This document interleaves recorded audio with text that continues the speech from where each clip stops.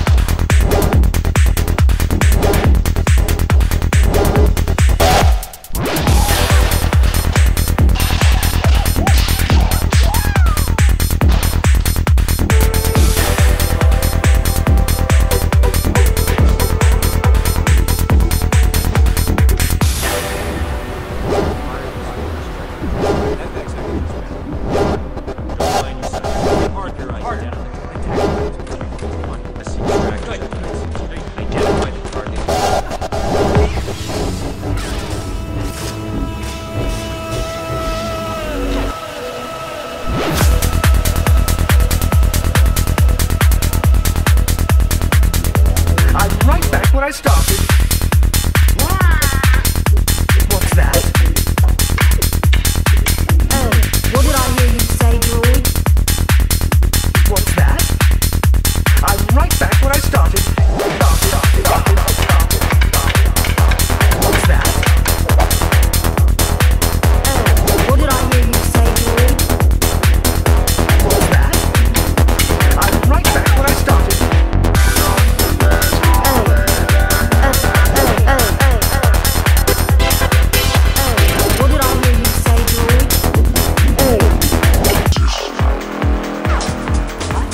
Filipinos don't mess about in a scrap. It's a warrior culture where being a tough and uncompromising fighter is considered a virtue.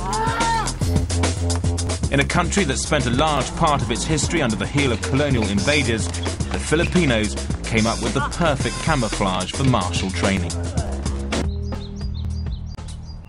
Hidden in the outskirts of Cebu City is the training ground of the most obscure fighting system in the Philippines, Black Eagle Eskrima. With only 8 practicing members left on the islands, the Black Eagles are a bit of an endangered species. But these men embodied the true spirit of Filipino martial arts. They call this hardcore training play, but it's preparation for the reality of street fighting. If you want to learn sparring back home, they'll issue you with a mouth guard, pads, head guard. Be very cautious. You learn sparring out here. Do it with blades and flip-flops. If you take a look at the ground, there's broken bottles everywhere, because that's what it's like in the real streets. This is a free sparring. This is a chop me however you want. Yeah, they're taking it a little bit slow, but do fingers get chopped off sometimes? Yes, they do. You know, do people get stabbed? Yes, they do sometimes. But he's got a lot better chance than most people of taking a blade off somebody, hasn't he? Because he's faced it 1,000 times. Yeah, and over he'd go, into the broken glass. These two fellas, jumping about like 18-year-olds, are both in their 60s, and they learnt everything they know from this guy, Epping Attillo. He's 88. And he's agreed to demonstrate what Black Eagle Eskrima has to offer the discerning street fighter. Oh, yes, correct. The thing to remember here is that these sticks are not really sticks. They represent machetes, locally known as bolos. So, first lesson. If you want to keep your fingers, you don't go grabbing them. If that is a bolo, no? Yeah. You're harmed already. Of course, cut my knuckle off. Do you practice every day? Because I cannot play basketball anymore. What's your favourite technique in 75 years of training? You attack first, do not wait. Just hit them. All right, let's put me to shame. All the Black Eagles follow the same principles as their Grand Master. Just hit them. Usually people hold their fists like this, but they get this finger, stick it up like that, close them together, nice and tight. This becomes a weapon. OK, if I punch you, you'll just dig your finger into my fist. Can you believe that? What is that about? Whee! That hurts, doesn't it? He's hitting my pressure points with that. This is dirty fighting, dirty fighting. Yeah. How do you practice to make this strong? Push-up like that. Push-ups on the broken glass. Like that. Jesus, that hurts. Ah.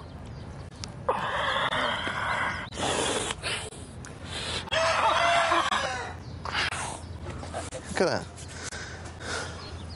That's just from 2 press-ups. The Black Eagles are simple and direct fighters. Even their only training tool is, well, uncomplicated. The objective? Power, accuracy, speed, and a blowout. There's nothing round here to practice defending, unless you count the fighting cocks. Just attack their attacking arm. Cut the fingers, cut the hand, cut the wrist as it's coming in. Don't block and then think about attacking because you give the advantage to the other guy. They're just going at it now. Now, they've got rubber around the pole so it doesn't hurt so much, but still, believe me, that's going to break your nose. At that sort of speed, it's going to cut your face as well. They're going to get a little bit hurt. But they're not going to kill each other, and they get actual practical experience. It's about getting the weapon off the other guy and sticking him with yours or sticking him with his own. It's about what works, not about what looks good, and that's what's important. After 75 years of training, Grandmaster Epping knows exactly what works, as an unfortunate pickpocket recently discovered. This is what I did to the pickpocketing. Yeah. That hurts. Puts his hand behind the throat, puts his body weight straight down, and all the pressure goes into my throat. Some more? Yeah. Yeah, why not? OK. Okay, here we go. Oof. Do you know this? No. Oh. Yeah, OK, so he's bearing the pressure against the knee and the hip joint there. Yeah, yeah. Oh, yeah. Yeah, and if he puts any more on, I'm going to fall into the... Sorry, yeah? No, that's all right, that's all right. Yeah. When he laughs, he means lesson learned. And the lesson learned there is that you don't have to be a big, strong guy to put people on their arse. You can do it when you're 88. Fight! Bukiti tersia is the ancient fighting art that's found a home in the Philippine Police Commando Squad. In an age where satellites and stealth bombers get all the birds, the knife is still the weapon of choice when these fellas slip behind enemy lines. One-on-one's one thing, but what do you do when you're faced with multiple opponents? This is one of their 3-man training exercises.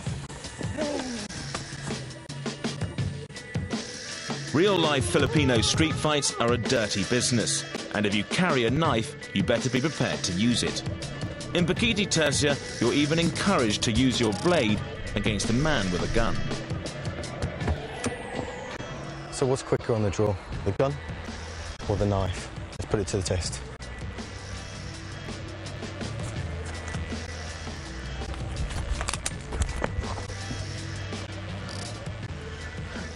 Okay, so first thing, I wasn't even expecting that, and that's the way these guys attack when you're not expecting it. So basically, in those split seconds that he's making the move on me, first of all, I've got to register he's making a move, number one.